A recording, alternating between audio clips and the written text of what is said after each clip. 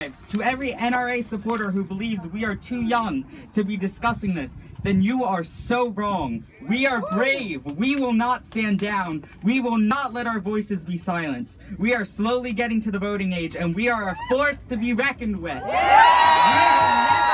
Let this violence happen tomorrow, next week, next month, next year, and never again. So here's a message from myself and kids of my fellow generation. If you were scared of us before, we are now your worst nightmare.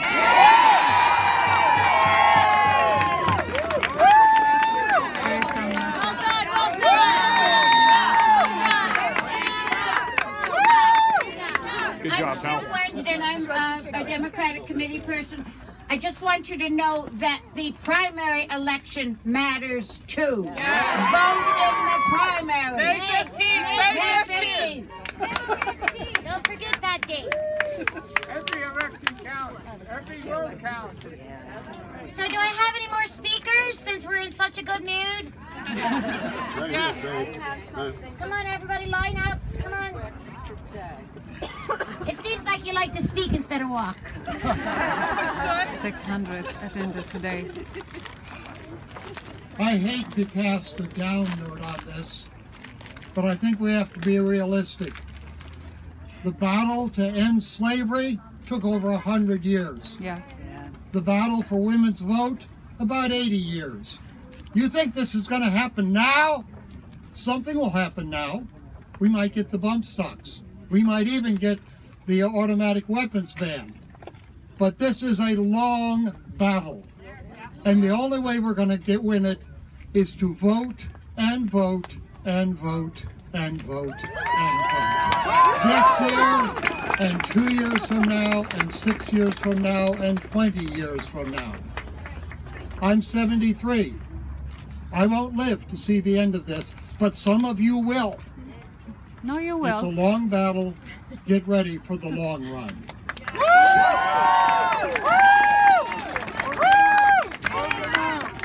You will have a long life and you will see it. What do we want? Gun reform. When do we want it? Now. What do we want? Gun reform. When do we want it? Now.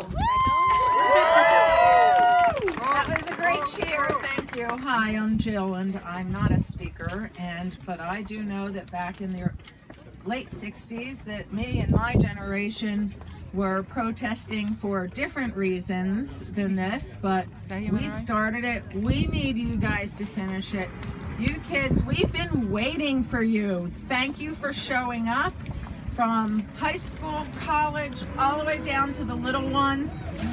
You're our future. Our world is in your hands, and you guys are now giving me some hope. Thank you. Keep up the good work. Excuse me? Dave wants to talk. You too, honey. Anybody. I'm a qualified technician. I can do this. One thing, Mr. Webster. Listen, he donated all this today. Glad to do it. Thank you for coming. One thing Mr. Webster reminded me of on 9/11 I was just saying. at the Pentagon. What a lot of people don't know is there are thousands and thousands of civilians who work in the Pentagon, and they have a daycare center there. After the attack, a group of Marines gathered all the children from the daycare center and formed a guard around them to protect them. Because the first organizing principle of any culture, any society, is the defense of its children. Yes. And a society that cannot protect its children is not a society. Old people. I want to really quickly, just two things. The kids who walked out the other day, thank you. Thank you. We are so proud of you because you stood up. That's what Americans do. That's what Americans have always done. We stand up. We've spent over 200 years standing up to people who want to enforce their will with a gun, and we will continue to do that. And if you get detention or suspension because of this, just remember you're in really good company. Yay!